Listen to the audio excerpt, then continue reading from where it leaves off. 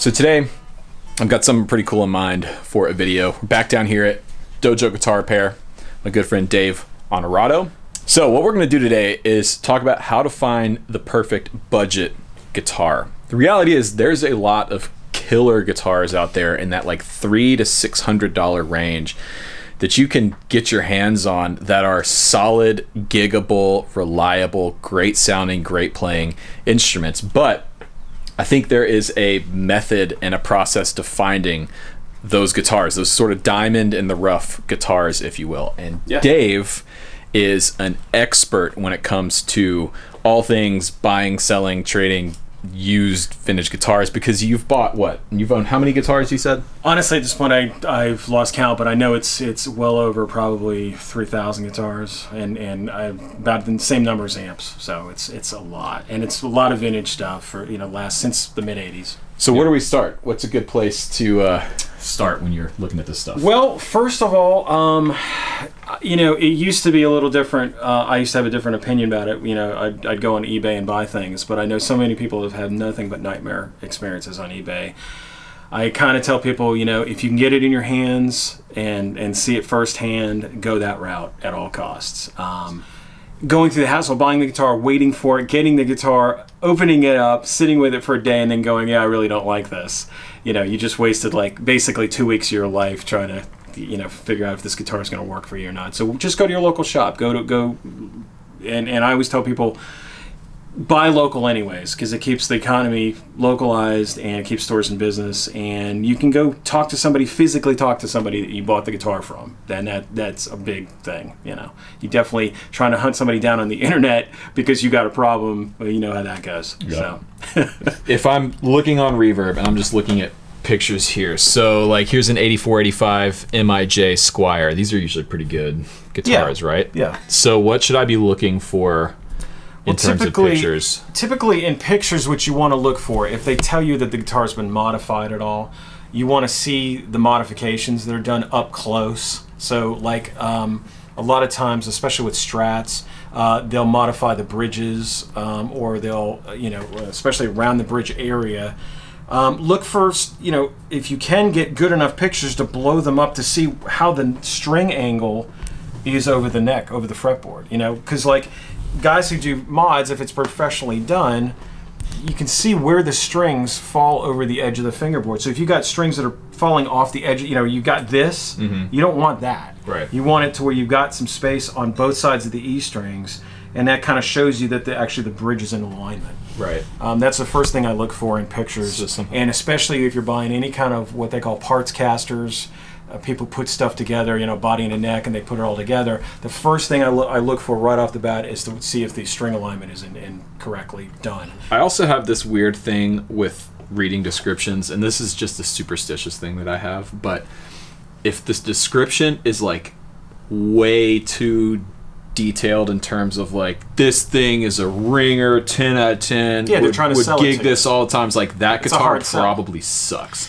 Right. Typically that I've found they're hiding something in the guitar, or they're trying to get more money for the guitar than it's worth, and they're trying to play it up, so they're hard selling the guitar too. You know, and then I also look at their history. You know, you go back and see, if you can, how much stuff they've sold. The more stuff somebody's sold, typically I kind of look at that as like a plus, because it means that they probably kind of know what they're talking about, at least, you know, and they're going to be able to package it right. Yeah, so it gets to your house in one piece. Yeah. That is one nice thing about things like Reverb, is you can see the seller's rating and like reviews on them, so you can kind of get an idea. And I've even gone as far as to figure out where the shop is. I'll just call the shop direct and be like, hey, can you take that guitar off the wall and look at it in hand for me and describe exactly, you know, what it is. So what are some common characteristics that, in your experience, all great guitars have, that you can just, you know, when you're walking into your shop, you pick up a $500 Tele, for example, what should you be looking for? What I first look for is any kind of structural damage. Has the guitar neck ever been repaired, especially in a glued-in neck guitar? If it has any heel damage, has any headstock breaks, anything like that where it was compromised at one time. I'm not totally avoiding guitars that were fixed, but it depends on how they were fixed and who fixed them. and how big the damage was. Like say, like perfect example, like on an SG like this, these guitars are so prone to be broken, usually at the heel or at the headstock. So the first thing I do when I pick up an SG, I don't you know, once I look at it, well, yeah, this is cool. The first thing I do is see, okay, has it been cracked? Yeah. Look along the fingerboard here, see if it's got the Gibson smiley face crack here where the volute or sometimes no volute is.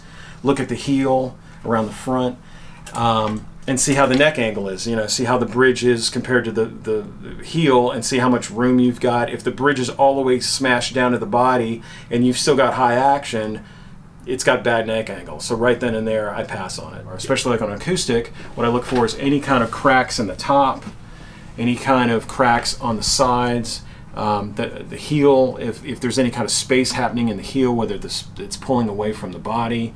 There again, headstock cracks, any kind of structural damage, wood damage, is the first thing I look for on any kind of used guitar. I try to buy guitars that are out of favor a lot of times. You know, guitars have cycles, so you know, like if, okay, SGs are hot right now, I'm not going to go buy an SG right now because I know they're all going to be inflated, and whoever's playing them on stage right now, it's the hot thing. Everybody wants one. That's when the mass hysteria of like, yeah, I'll pay an extra $1,000 just to get this guitar because I want it now. Well, you know, wait a year when they're out of favor and people are dumping them off because XYZ over here is now playing a Telly and Tellys are hot. Go buy the SG that you were looking for a year later if you're serious about buying that guitar. So with all that in mind, you want to go do some guitar hunting? Sure. Are you buying? Yeah. Okay. Why not? Let's do it. Okay. All right, so the place we're going is Atlanta Discount Music. It's been one of my go-to stores basically as long as I've been playing guitar. It's been here since the 70s. It's like a staple of the Atlanta guitar scene. So we're gonna head over there and see what they have because they have probably the best used selection in all of Atlanta. The guy Jimmy over there who runs the place is very cool and very knowledgeable. So yeah, if you're ever in the Atlanta area, Atlanta Discount is one of the places to check out. Let me see if I can't help you out with some.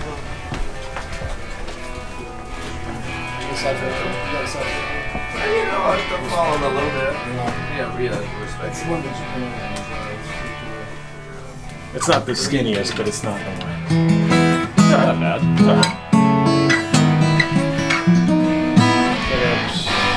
Been around. I'm trying to go who used to own it, but I know it. Is it a good one? Yeah, I've worked on a lot of these. He's actually really decently built, real straight ahead guitar, you know, non-trim, humbucker P90, volume tone, three-way switch. The thing I like about the G&L stuff that I always look for on any guitar is how the front work's done. You know, how well the ends are finished, how well they're polished, how well they're seated, the way the nuts cut, you know, that kind of stuff. And all the import G&L stuff's been really good for the money. I've been really surprised with it. Heavy duty bridge, the stuff doesn't move. Yeah. Nice bass plate, you know. This is a great guitar, and there's a perfect guitar for, you know, it's on sale for basically $425. You know. So this is cool too. Look at this guy. Squire Tele Deluxe, double wide ranges. Those are great. One of the other things too that I like to look for on, speaking of the fretwork, is fret sprout. Yeah, right? exactly. So where the frets, a lot of times, if the fretboard or the neck kind of shrinks or dries up a little bit. Shrinks, or and they stick out and they're sharp on the edge. Yeah, just run your fingers down the edge of the neck there and feel the frets like grabbing your fingers. But yeah, and these are great guitars for the money, and they're again very straight ahead. You know, strength through the body. The fretwork's good. This one action's pretty high. Needs some adjustment. It's got too much bow in it, and probably could use a shim in the neck, but that's easy to do. Just over 152. What do we find?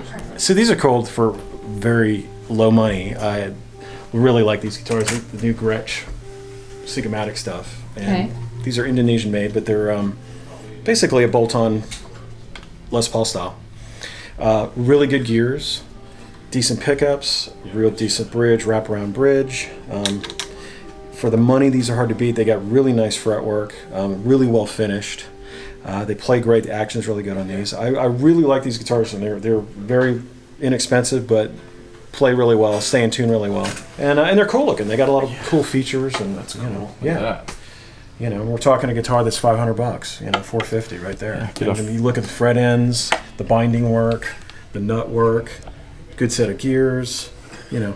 Even the pickups sound good on these. They're not, you know, it's not a guitar that you've got to rip them out because they don't sound good. So small details like in the binding, how the nut is, you know, sitting in the slot here. There's no space between the bottom of the headstock and the nut itself. This is a cool guitar, dude. Yeah, and like I said, for $450, man, you can't beat these guitars. I mean, they're, you know. And that's a humbucker route, too, so you could just drop anything. Whatever I've replaced a bunch of those out for people.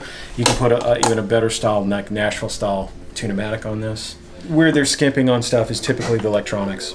So, you know, that's easy upgrades, you know. But the husk of the guitar is actually what's really cool on these. You know, match your LTD. Yes, yeah, right, that's right, yeah.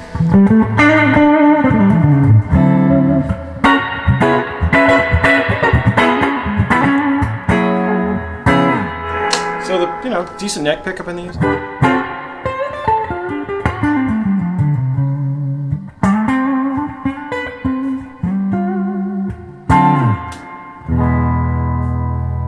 It's slipping a little bit, but it's not bad. And you figure.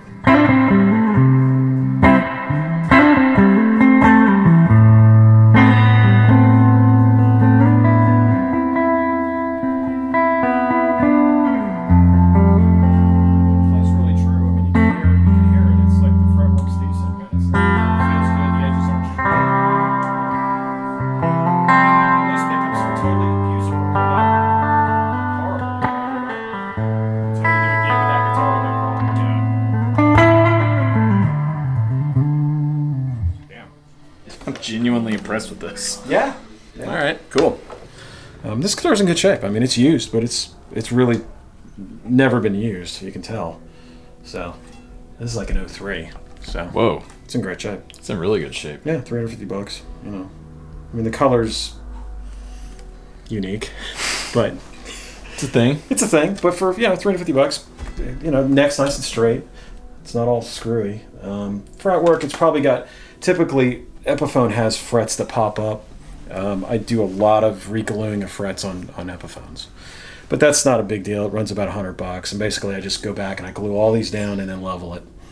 Epiphone doesn't like to glue their frets in because it's an extra process. It's more money. So, you know, you go back and you do it. But yeah, great guitar for the money. And I mean, this is probably, solid top. So no chambering really? No, but it's got some weight. It's not, you know. Oh yeah. It feels like a Paul. You know. It's actually not too bad. Yeah. You know. I think they do one chamber in the I was going to say it's lighter than I thought it would be. But, you know, like I said, the neck angle's good. The strings are right where they should be. How much is that? $350. Play it. Let's hear it. Yes.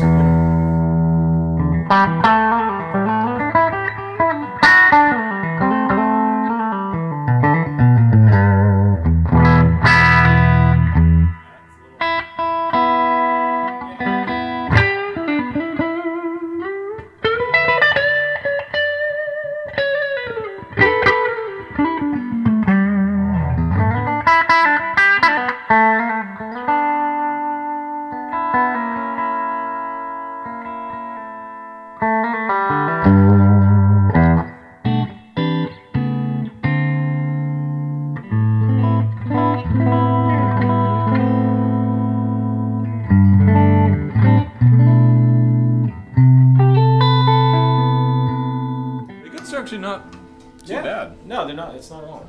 You know? Especially for those are stock pickups, so if you put something else in them. Yeah. Dude, for $350, if you want or need a Les Paul. Yeah. This does the Paul thing. They are hard to beat. They really are. I mean, the fretwork's decent on them.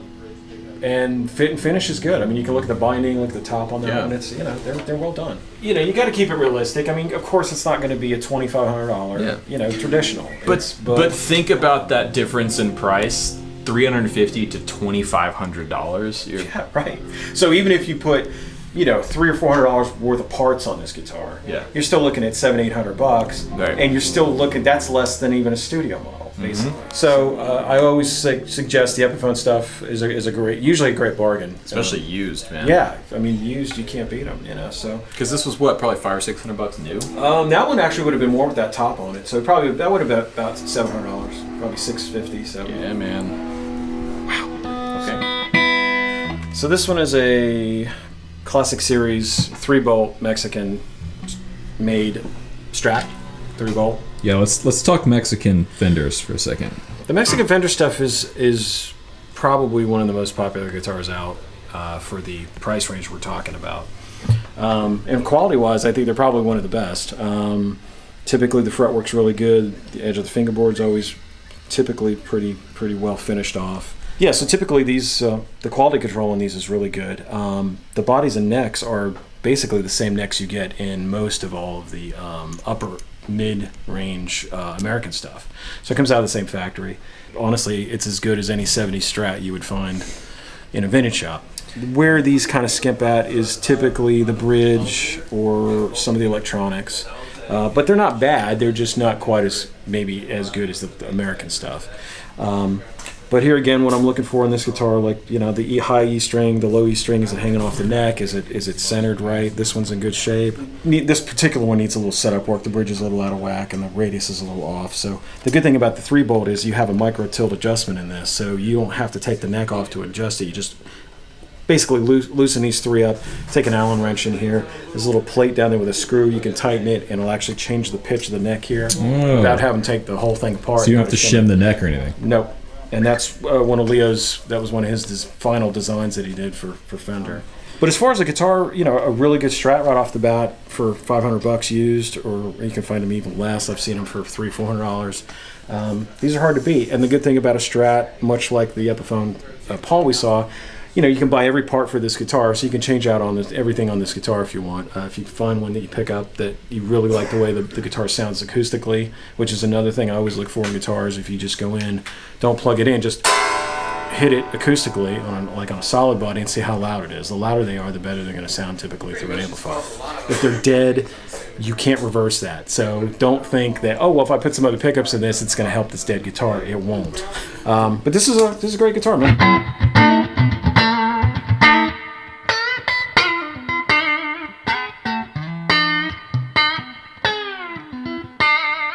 It does all the Jimmy stuff, you know.